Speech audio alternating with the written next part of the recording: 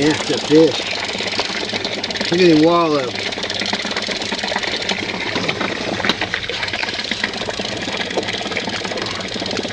Oh yeah.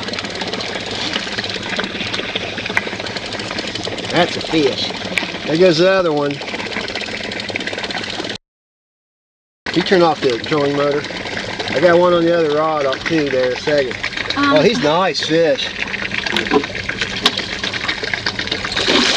Whoa. Look at him go. I think he just figured out he's hooked.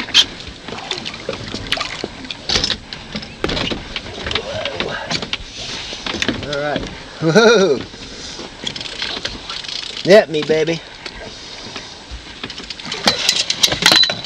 That's a nice fish. He's pulling the boat. Here he goes.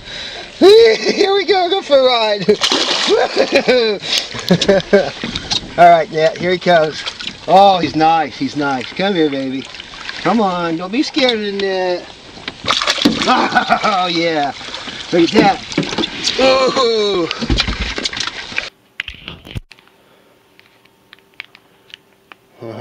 Look at that. It says it catches fish so big that sometimes it's scary. Yeah, I've been scared a few times. Okay, here we go.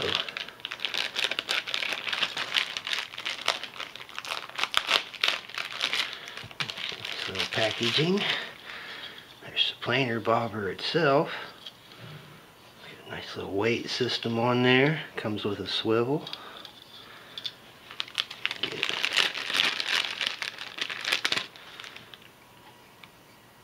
Two of the release tubes. It's a nice feature in case you lose one. Two. And you got the directions. Oh yeah. Tells you everything you need to know on there about how to rig them, how to fish them. Nice.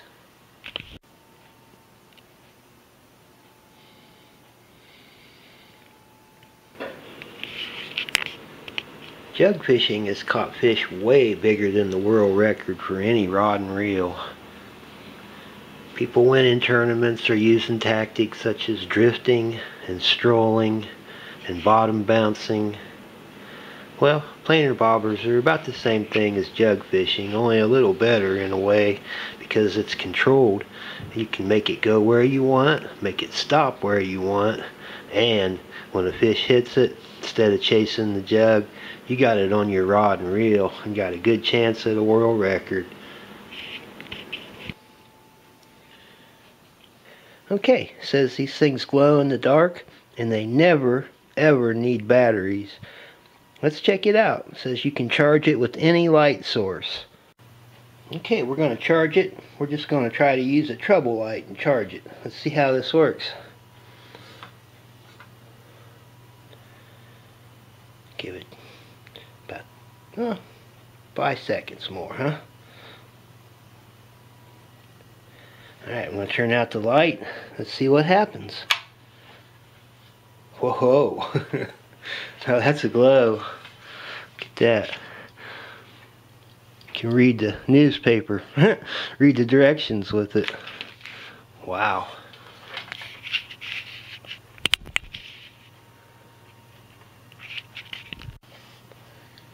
Now that's a glow. Wow. Never ever needs batteries. Look at that. That's cool. You can see the instructions in the dark with it. You almost use it for a flashlight. Holy sheep crap. Boy, that thing glows. Who wants to go fishing?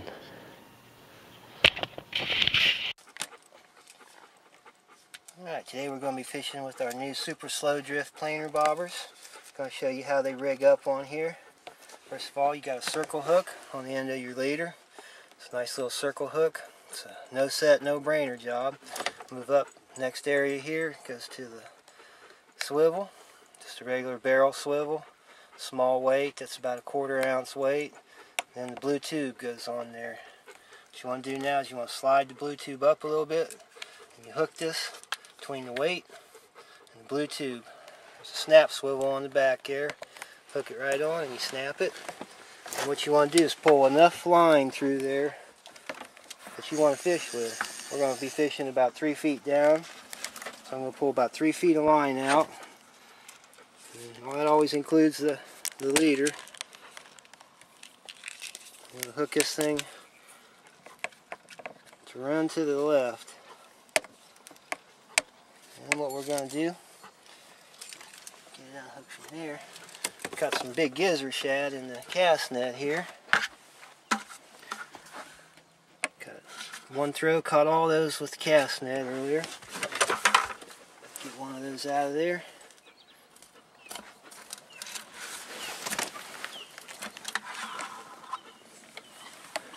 Cut them. I like to use the head part most. Leave a little bit of meat and some gut. Generally what I do is I hook them right through the nose or the eyes, depending on the size of hook you're using. There like that. That one's ready to cast out there. These are the only castable planers that there are on the market that I know of. There's a couple of little ones out there, but they don't do near the stuff that the planer bobbers do.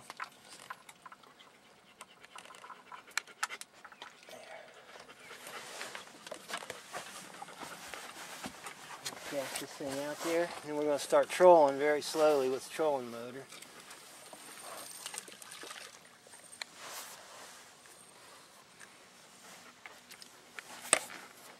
Hit set in a rod holder.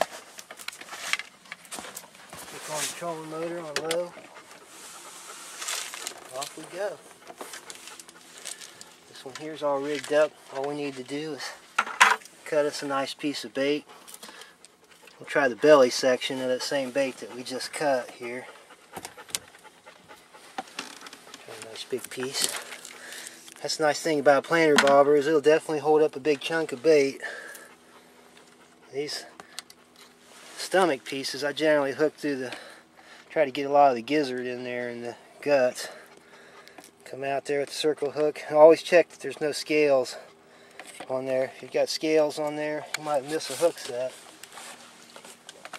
Now, same thing with this, we're going to cast it out there, and off we go.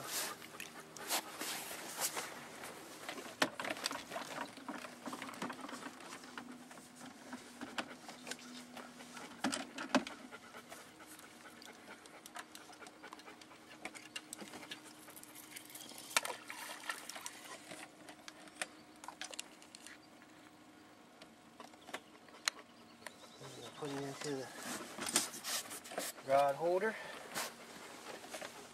You can be boosting the engine on and off, on and off. You can see this one out here working to the side. Just stays there to the side. What you do is you can loosen up the drag so that when a fish hits it, it takes drag and the circle hook's going to set it. Usually what I do is keep giving it a little bit of line out and get them farther and farther out away from the boat so the fish aren't afraid of the boat so much. They're usually not afraid of the trolling motor. It's pretty quiet. This is a pretty catfish looking area. There's a lot of stumps and trees laying in the water. We generally do pretty good here, so we'll probably tear them up. But you can see the spread in between these things. Looks to be about a 40-50 foot spread going already. And they'll just stay there on the far sides of your boat where you set them. You can let line out till they're 50-75 feet out. And, definitely stealthy little planers. Gotta pull them away from some of those trees out there because they'll snag on trees too. They're pretty snagless though with their circle hooks and the rigs the way they're set up.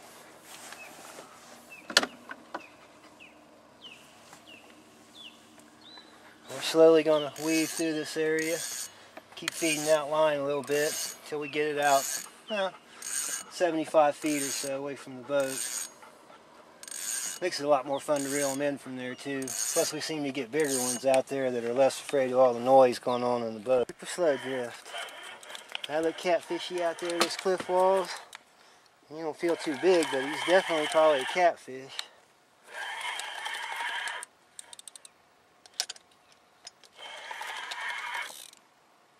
A good bend in the rod. It's the first fish of the year here for Elm Creek. We've been down in North Carolina fishing all winter for blue cat. Figure we come up here and get some of these channel cats out of Elm Creek. Oh, he's a nice one. Look at that. Oh yeah. Nice fish. We should net him. Yeah, well, see if we can't just pull him in, huh? Looks like he's hooked pretty good right in the eyeball. Weak. 5-6 pounder.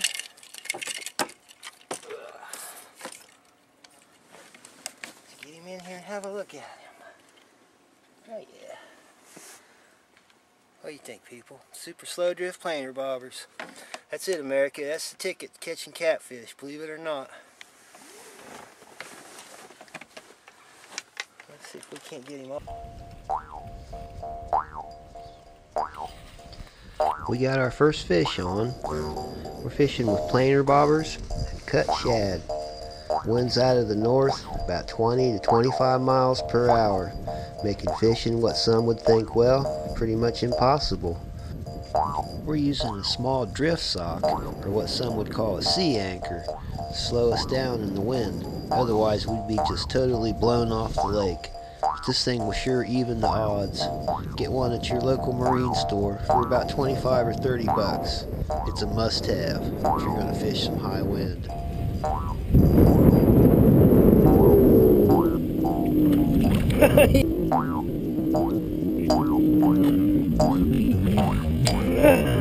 He jumped. Did you see him jump, Brett? You weren't looking the wrong way. The fucker jumped.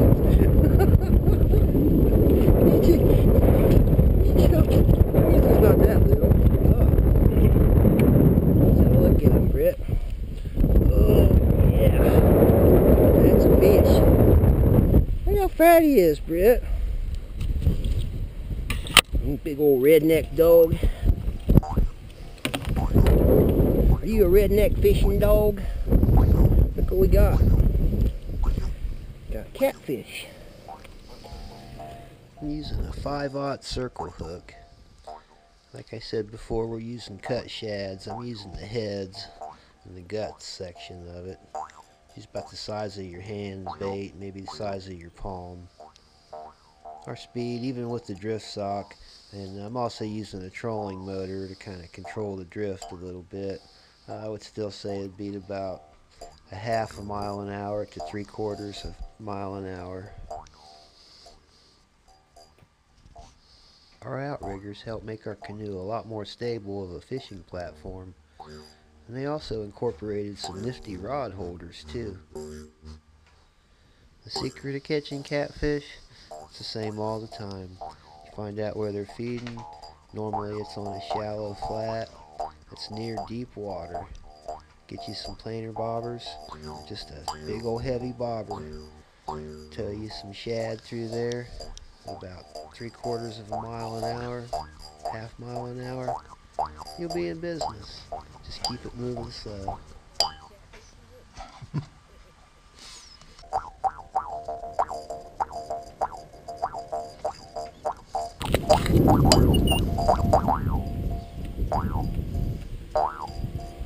Taking off.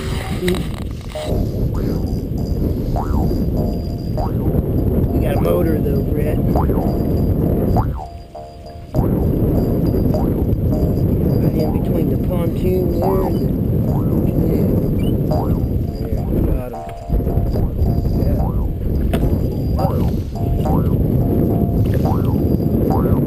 Be a big fish, huh? Oh yeah, nice one. Whoa! Hey, come back here.